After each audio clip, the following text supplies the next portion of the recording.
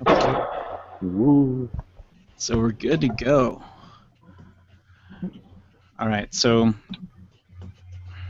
let me see. And the way we're going to do the introductions is I'll just give you guys the floor. And then, so I'll start out and just kind of, let's see. So when we get to slide number 2, I'll give you guys the floor, and then you guys can go ahead and just talk a little bit about, like your name, I guess your name, where you teach, and what you teach, and yeah, and then and I hope that works. So we have 8 minutes. Hey, JR, I'm not going to throw those slides in after all. There were some backgrounds. I was just going to copy them over from another slide deck, but I can just talk about it. Okay, that's good. So, easier. Yeah, I mean, I don't want you to have to, like, Yeah. I don't want you to have to work, man. You're already doing work hanging out with me tonight. This is not work. This is fun. What are you talking about? this is... If you guys know Jed Butler, here's Jed. Oh, hey, Jed! Oh, Junior. What's going on? Yeah, Christine, and Jared's out in Vegas. And Ed. what's up, Jed? Oh, man, Jed, dude. We're doing things that suck in a little bit, third round. Awesome. Are you going to be part of that too, Jed? Nice. I'll come join as soon as this is over. That's awesome. It's kind of cool that we all know each other, and some of us never seen each other actually in person. But it's so cool. Like, I love this community and how connected we all are. I made it a point last summer to actually make sure that we all kind of got together and met, and so I just invited everybody over to my house, and then everyone. That was for you did that for Rockstar, right? Little barbecue. Oh, someone's playing Oh. Who's playing the Wait, hold on. Is that me? It is me, isn't it? Hold on. Sorry, that was me.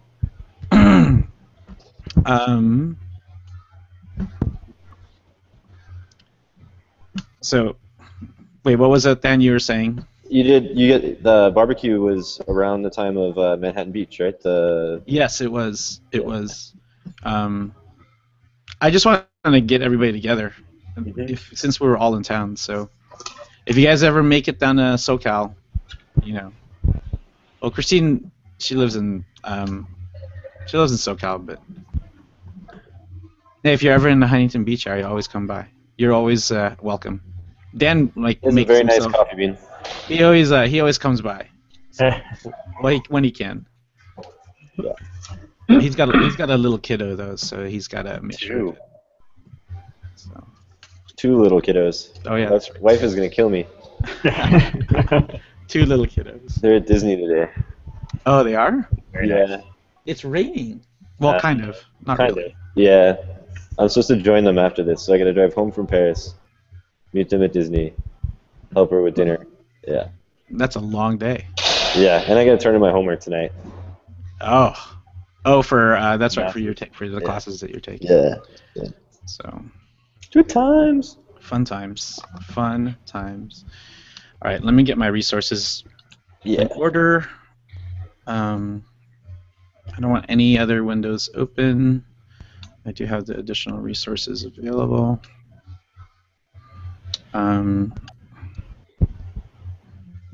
Okay. I already have the YouTube video ready to go. So I think, hold on a second. You guys can, when I just clicked on that YouTube app, you guys saw that, right? Which one? I just clicked on the YouTube app on the Hangout. Can you guys see the video screen or no? No. No? Okay, hold on.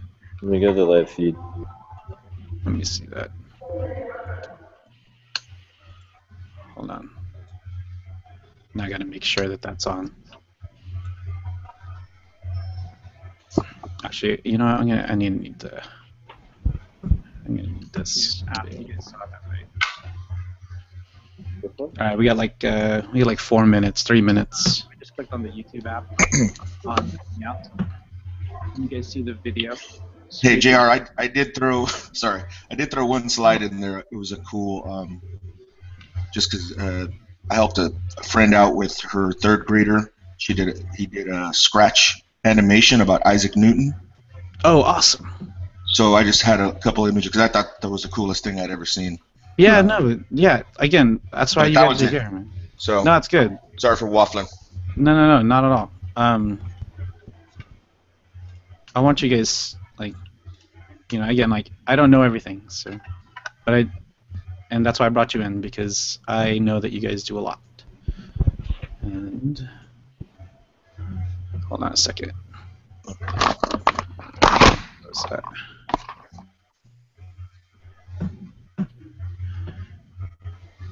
Okay, I thought I can prime this. You guys see the video now? No. No? Here, let me just play it really quick.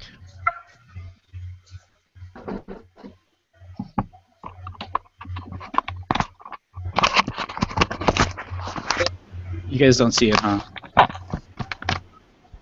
Ah, gosh. I knew this was going to happen. Okay, hold on. Let me do that again.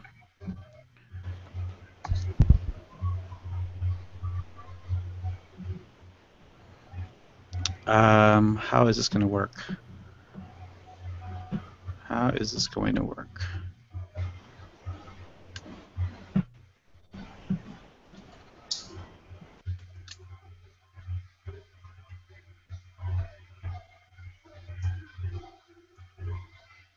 Did you guys see the video, or at least hear the audio? No? No video, no audio, huh? All right. I got the audio, just no video. Anyone else hear the audio?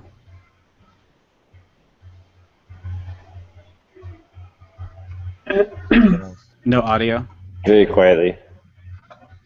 Okay, hold on a second.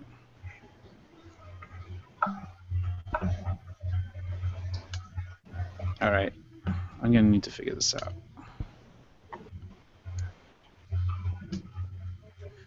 I may have to invite myself in. No, that's not going to work, is it? No video, no audio, huh? All right. I got the audio, just no video. Anyone else hear the audio? Okay. Don't worry about it. I will... Can you just put it in a very quietly? Can you put it in a window, like play it off of your Chrome and just mirror your screen? I know, but then the audio still won't play. Oh, you're right. Yeah. So, it's okay. If I can play it, that would be great, and then we'll see what happens. I may be able to actually do it as soon as we go on. All right. I think we're just about to go on live. We're supposed to start about a minute or a couple minutes after 10:30. So just to get everyone into the hangout and then have that discussion. So it's 10:30 now, and it looks like we're on. Let me just make sure. So we'll start up in about a minute, give some people time to get in. It looks like, I don't know if you guys can see the viewer feed, and it looks like there's 5 people in now. In addition to the 5 of you, or the 4 of you, so which is great. Let me go ahead and mute.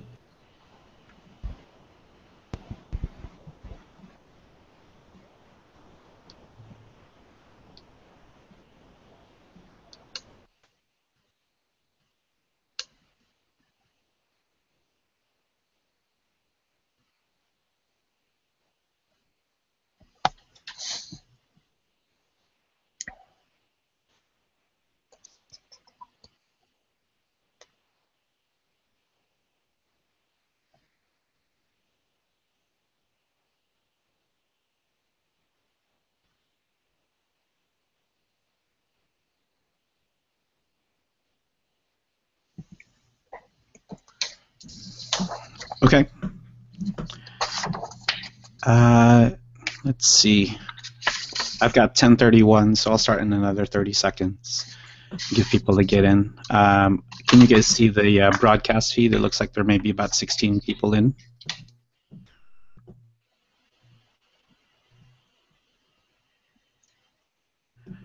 Okay.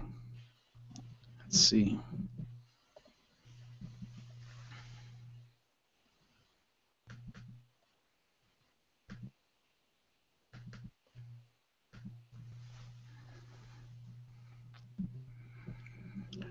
All right, let's go on live. And we're here. Let's do the welcome. And let's get this party started. Good morning, everybody. My name is J.R. Ginex-Orinion. I'm honored to be part of Education on Air's conference today. And it's a pleasure to be here with you and to share with you some knowledge about what digital storytelling in the science classroom would sort of look like. I've invited some people to be part of the Hangout, as you can see down at the bottom. And today we're going to do a little bit of science as well. Let me go ahead and start with the presentation, and we'll do some introductions in a second. Okay.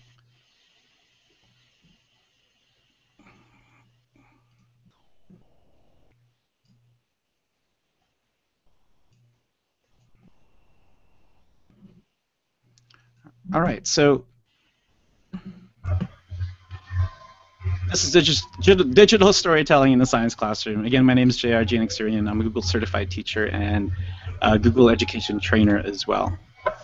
Let's do some introductions with the people that are in the room and a little bit of housekeeping. There is a Q&A section if you go to the events page on g.co/educationonair. So if you have any questions as we're going through the session, feel free to drop them into there, and one of the people in the Hangout can actually read the questions out loud near the end of the session, and we'll try to answer them the best that we can. So why don't we go ahead and introduce ourselves and take time to do that. If you could, for every person in the Hangout, go ahead and introduce yourself. So we'll start out with Christine. Christine, could you tell us, again, well, introduce yourself and then where you teach? Sure. And what you teach. I'm Christine Hartooni. I teach 7th grade science, life science at Palm Desert Charter Middle School in Southern California. I'm a Q Innovative Educator and also Leading Edge certified in blended and online instruction. Okay, thank you, Christine. Dan, go ahead. Hi, everyone. I'm Dan Bennett. I teach biology at Los Alamitos High School in Southern California. I'm also a GCT and GET like JR, and I also work as an EdTech coach. So I'm really happy to be part of this. Great, thanks, Dan. Ed, why don't you go ahead? Hi, my name's Ed Campos. I'm a math and technology teacher at an independent study high school in Visalia, California. I'm also a Q Innovative Educator like Christine, Leading Edge blended online instructor, and a Google educator. Thanks, Ed. And then Jared, go ahead and introduce yourself. I'm Jared Barchishan. I'm an EdTech coach for the Southern Nevada Regional Professional Development Program in Las Vegas, and I am also a Google certified teacher and trainer. All right, great. I'll share my screen again, and then we'll move on and start talking about digital storytelling. All right, good. So let's start out with a number. All right, so the reason why you see this number is 7.9%. Let's start that off. Okay, according to the National Center of Education Statistics, of all the degrees conferred in the U.S., natural sciences only actually takes up this percentage of all the degrees that are awarded, and it's been on a steady decline since 1970. This number actually is lower than the percentage of computer science majors at the moment. There was actually a spike in the school year of 1995 and 1996. I don't know if anyone would know the reason why, but I think that was about the time when ER came out. And I don't know if you guys remember when ER came out, everybody wanted to become a doctor. But today it's actually lower. Okay, again, it's lower than the computer sciences and engineering degrees that get awarded. So, how is it that we can go ahead and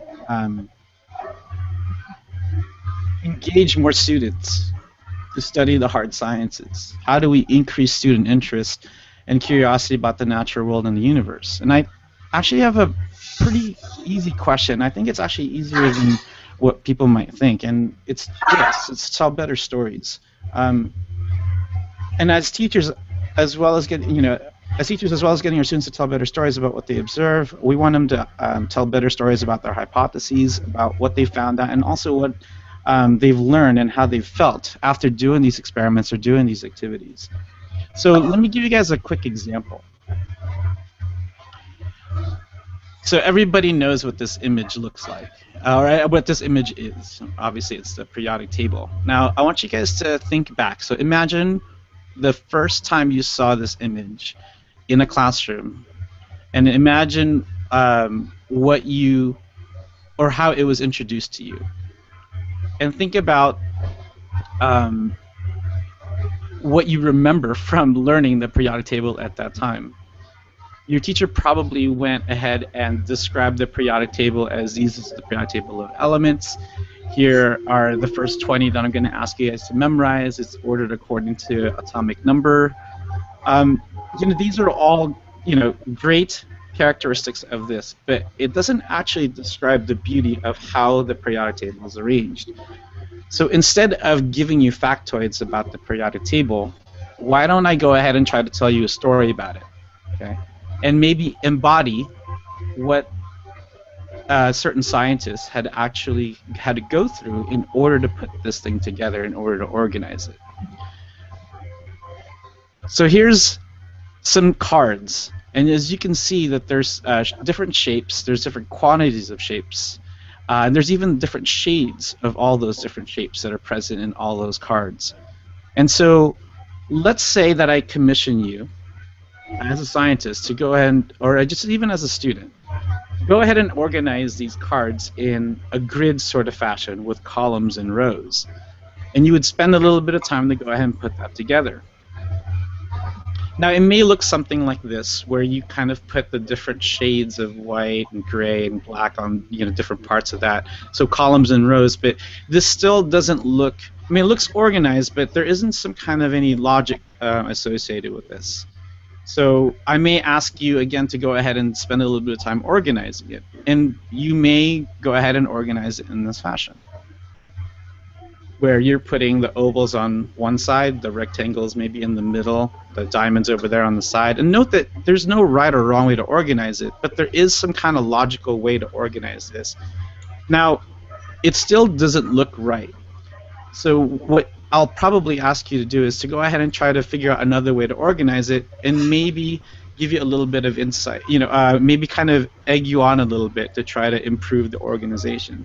And so there was a scientist, his name was Mendeleev, and he struggled with this. He knew that certain elements had existed, but he had all of these different elements with all these different characteristics. And he began to see certain trends, and he tried to put these trends in some kind of logical order, where he put maybe ones across the top, twos in the middle, threes down at the bottom, and then there was repeating patterns. But his genius was to actually do this.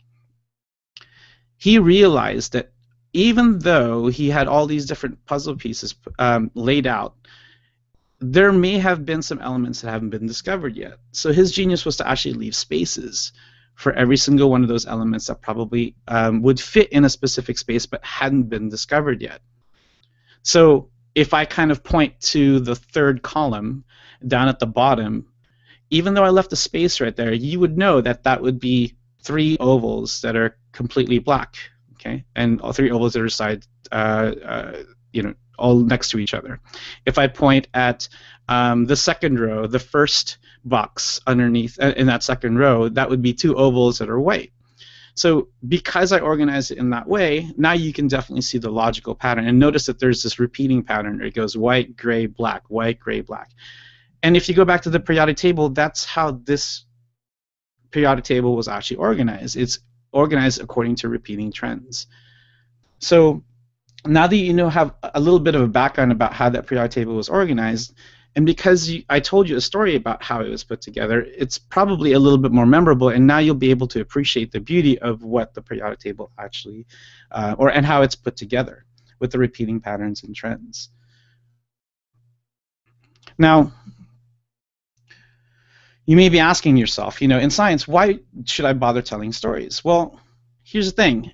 I just told you a story about the struggle of a scientist, and I think what stories embody is it embodies the struggle that scientists have to go through, and that science is actually a process. Let's just kind of go through, I have a friend, his name's Destin. He's got a YouTube channel called Smarter Every Day. We communicate once in a while back and forth. He asked me for a favor once, and I helped him out, and I asked him for a favor and so forth. And I love the stories that he tells in his YouTube channel. And the stories that he tells, I asked him one question at some point, why tell stories in science? And he said that people were made to interact with other people, and telling stories in science actually is a good way to convey emotion from one person to another. And I thought that was actually quite succinct and brilliant at the same time. And that people were made to interact with other people, and the way we interact with one another is through story. And so I have 3 reasons in why I believe that stories actually work in science really well. The first one is that people make connections with stories. And teaching science can sometimes get bogged down with the language, the facts, the theories, and the numbers. But stories actually can spark a person's curiosity. And here's the thing, people are innately curious. They always want to know why things are the way they are and how things work. And in fact, this is prevalent in children. So children are always curious, and I think that that's one way for us to be able to tap into that curiosity and tap into that drive. Now, I've learned to teach the periodic table. I actually tried to teach the periodic table to junior high kids by showing them the periodic table first and talking about how this is hydrogen, the first element, helium, the second element. And you can definitely, I don't know if you can relate to this, but I remember seeing their eyes glaze over in about 5 minutes, and maybe even less. But if you try to reframe the lesson in some kind of campfire story, I think that most students will gravitate towards that, and I think that suddenly the students are sort of at the edge of their seat. If you engage them in some way, and that activity that I just showed you, at some point what I did was I actually cut out the cards and then have them actually experience and put those cards together in a grid sort of fashion. And we had a discussion about why they arranged it in a certain way. And I'm sure you guys have seen different arrangements of the periodic table. And so there's no right or wrong way to arrange it, but there is some kind of logic to how it's arranged, because there are repeating trends and there are repeating patterns within these elements. And the great thing about telling stories again is that people can connect with it. And definitely connect with again the struggle, going through the process of actually organizing information, and maybe even the process of discovery.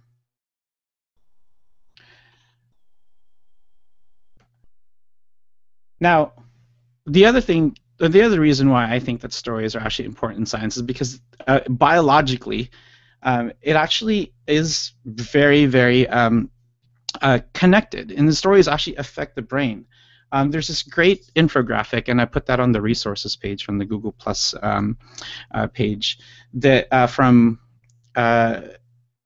the New York Times, I believe, is that the stories activate the part of the brain that allows the listener to turn the story into their own ideas, into their own experience. And that the brain actually releases dopamine into the system when it experiences an emotionally charged event.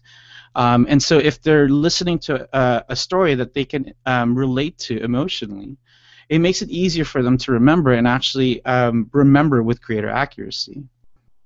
And that also a well-told story can engage many areas of the brain. And that includes, controlling motor function, senses, and definitely the frontal lobe, which is involved in problem solving. So they've already done these studies, and they know that storytelling affects the brain in some capacity. And if we can activate certain regions of the brain by telling stories, and most likely students will be able to remember, because it becomes experiential to them. They actually are not only be able to relate, but they sort of mirror the same experience that the storyteller is actually narrating. And here's the third thing. And that science is a process. And just like stories are a process, there's, a beginning, a middle, and sometimes there's an end, sometimes there's not. Just like science. Most science actually begins with questions. Something like this.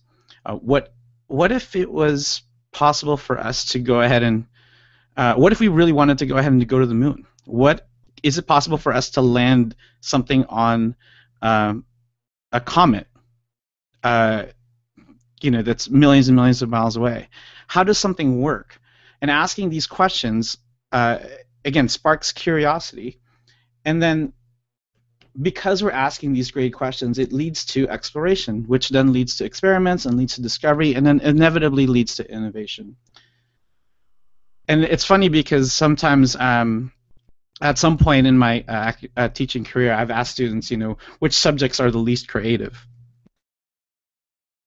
Usually near the top, if not on the top of the list of the creative subjects. But I actually would disagree. I think that, in fact, science is quite creative. It may just be it's not presented in that way that opens people's minds about how to creatively problem solve situations, or how to creatively come up with some problem solving techniques. So, all right, well, if that's the case, hopefully I've sold you on the idea of storytelling is great in science. Well, how do we go ahead and do this? So let me give you an example of an activity that I've done with some students. Here's a graph of position versus time. So I'll give a student a prompt. I'll say they're a dog and their owner, and they're playing in the front yard.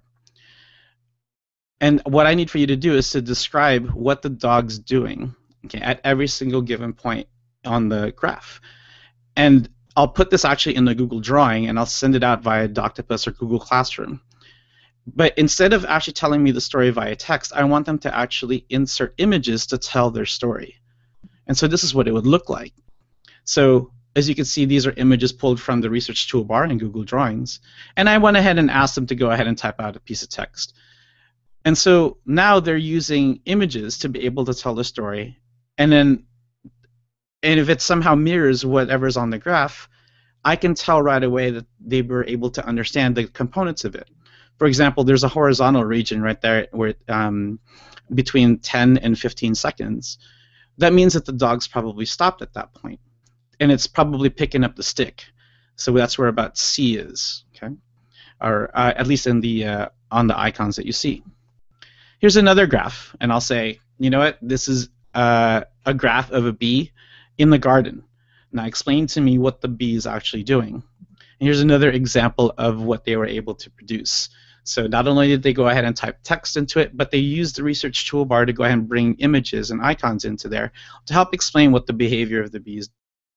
So now they're telling stories about what they see, data that they've actually, this is not data that they've gathered, it's just something that I went ahead and produced for them, and then I asked them to go ahead and tell me what that is. And the great part about this is there's different ways for them to go ahead and explain it, and it really gives them the opportunity to think about like how they're going to deliver that. Here's another one. Okay, so I gave my students, my freshman students, a science project, and I told them, you know what, we're going over simple machines, and I want you guys to go ahead and build a Rube Goldberg machine. A Rube Goldberg machine is a ridiculous machine that does a simple task. So you need to include all the 6 simple machines that we're studying.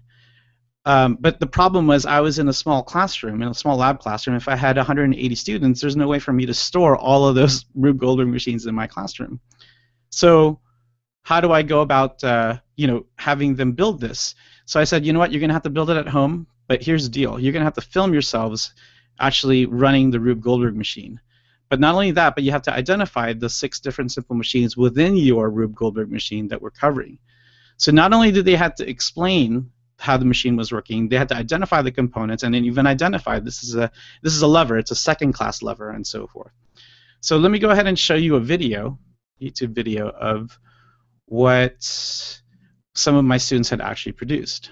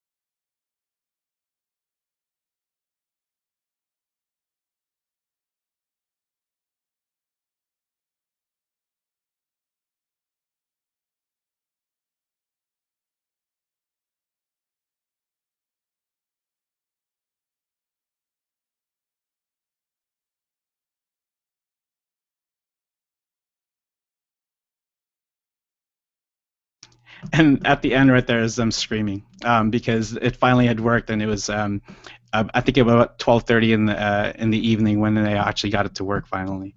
So let me go ahead and get back into the presentation.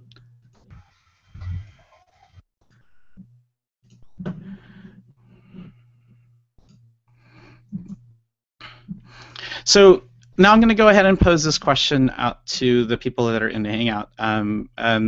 These are teachers that I respect. So are there any other ways that you've used technology and storytelling in your classes? And then let me go ahead and stop sharing. Does anyone want to go ahead and chime in?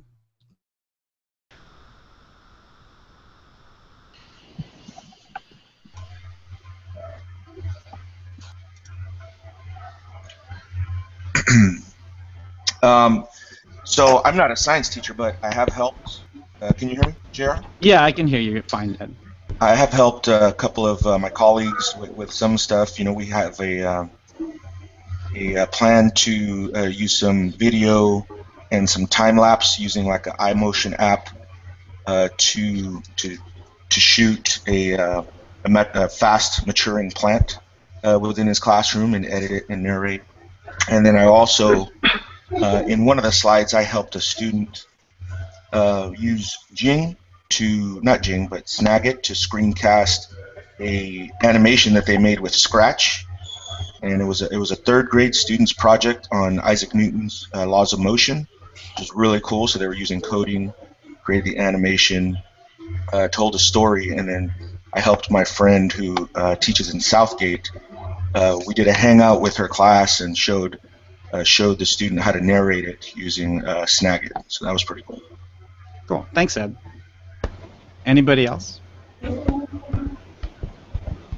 Yeah, JR, some of the things that I've done the past couple of years with teachers here in Las Vegas is share a concept called Google Treks created by Dr. Alice Christie out of Arizona, and that's challenging all teachers in all areas and grade levels to put a story on a map. Whether you're talking about math concepts or science concepts, tell that story and use a little geography with it as well. But you know, as we were talking about this, I thought of a personal tie as well. When I applied for the Google Teacher Academy, I had a topic that I had to create a 2-minute video on, and it had to be very, very personal. And I had to tell this story about this topic, and I thought that was a great way for me to learn a whole lot about the topic, number one, but to dig deep inside myself to see how it related to me. So that's good. Thanks, Jared.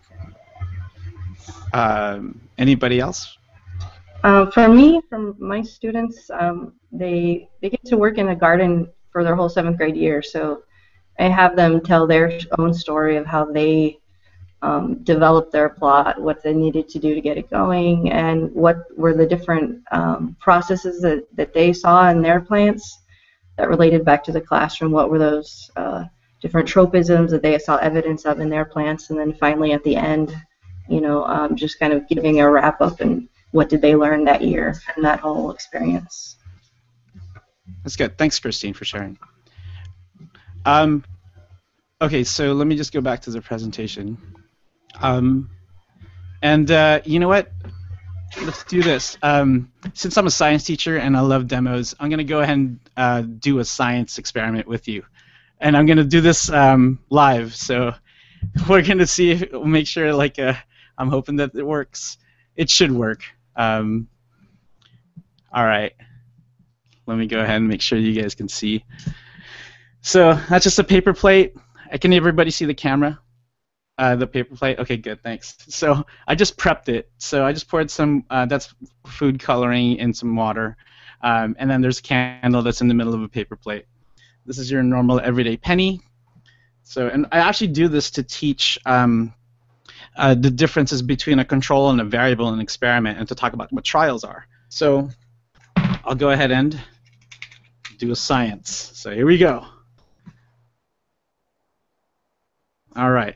So let's make sure. So the penny's sitting right there. I've got a clear bottle right here. And I'll ask the kids a question. I'll say, what's going to happen to the candle when I cover the candle up with the bottle upside down like this? And most people will say, yeah, well, obviously the candle's going to go out.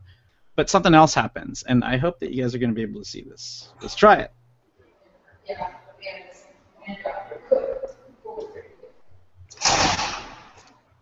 and the candle's gone out.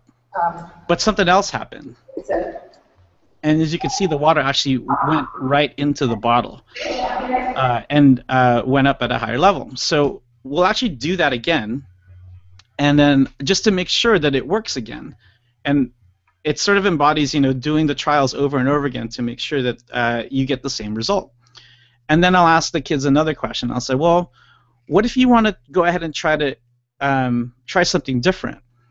I'll say, okay, what if you tried a different coin? Or maybe if you tried, instead of the head side, you would try the tail side. Or maybe without the coin. And then the kids will start, and then I'll ask them questions. Well, what do you expect to happen? And then they'll come up with some, answers and so forth. And I'll say, well, how about this? I want you guys to write down your observations, and then I'm going to have you guys go ahead and try it. So they'll try it without the coin, with the coin, and then I have to let them know, well, you need to make sure that you only change one thing at a time. Because if you change two things at the same time, you don't know if the water went all the way up or higher than the level that you see at the moment. You don't know which thing caused that change.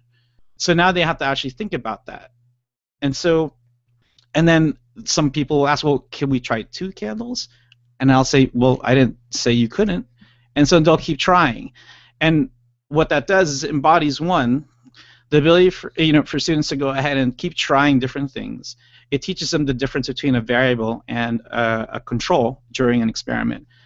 And it also, and then I'll ask them to go ahead and write something, or either, create a Google drawing, take a photograph of this, and then have them create a flow chart. Did the water start to go up before the candle went out? Did it start to go up, after only the candle went out, and so forth? And then, I'll actually have them film it, and then they'll have them explain it. So that's just to leave you guys with a little bit of a quick demo to maybe start the year in the fall. And and a good way to sort of teach, again, trials and experiments and controls and variables. And it's actually really easy to put together. It's really inexpensive, and it actually is quite a really deep sort of discussion that you can have with these students before you actually start the year. So we're coming to the end of our of the broadcast. Dan, do you have any questions actually that came up on the Q&A section? I don't see any questions posted right now. I don't know whether or not people were able to find that event page with the Q&A section. That's okay. No big deal. But well, it's about 11 o'clock right now on my clock. I want to value your time. So thank you for coming to the session today on Stand Back. I'm about to do digital storytelling in science. Thank you to the people that are in the Hangout, Christine, Daniel, Ed, and Jared. I owe you a lot for being here. Thank you for your wisdom, and thank you for sharing your experiences with digital storytelling in your environments. And enjoy the rest of the Education on Air conference for the rest of the day. Thank you.